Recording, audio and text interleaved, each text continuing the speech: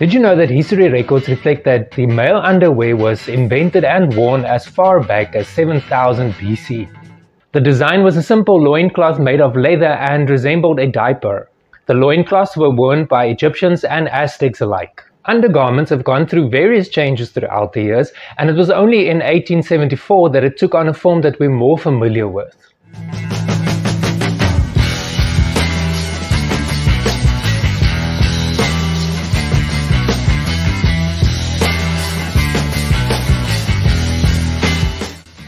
In many historical paintings, we see a muscular naked depiction of Adam. Most of these paintings would later incorporate fig leaves to obscure the genitals of the once nude figures. Effective and iconic, the fig leaf represented the primary purpose to cover the genitals. During the 13th century, loose-fitting pull-up underwear was invented. These calf-length drawers were made from linen and was worn by peasants, knights and kings alike.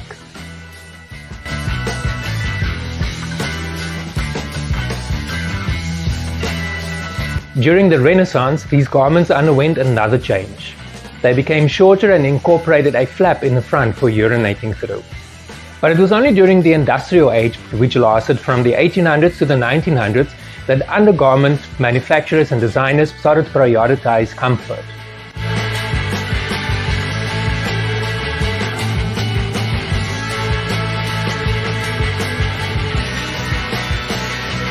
The union suit was invented in 1868 and started out as a woman's undergarment, but because of popularity it also became a male undergarment. The union suit was a buttoned one-piece undergarment with sleeves and pants.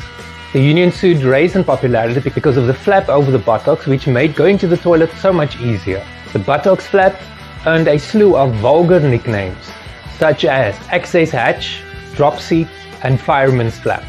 Over the years, the piece shortened to only the bottom half and became known as long johns, as it is called today.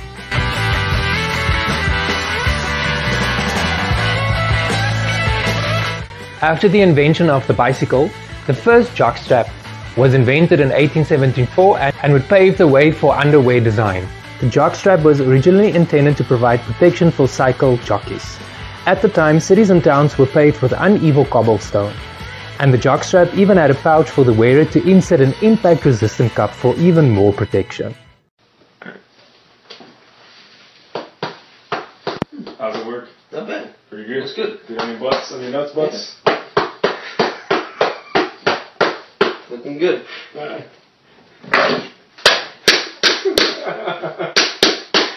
do something harder, I think.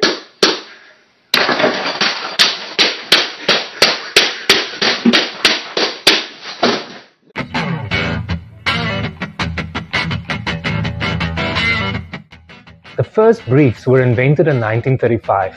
They were high-waisted and featured the iconic Y front. Over the years, this style of underwear became known as tighty-whities. Loose-fitting boxer shorts entered the market later that decade as an alternative for the tight-fitting tighty-whities. For years, men were restricted to choosing between boxers and briefs, and it would take another 5 decades before the invention of the boxer shorts, which was a perfect compromise, having the best of boxers and briefs.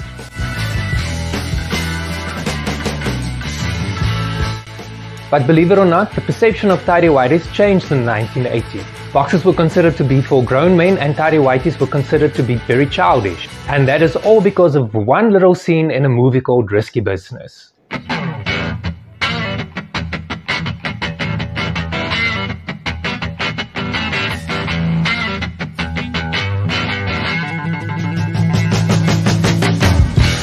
So which one do you prefer, boxers or briefs?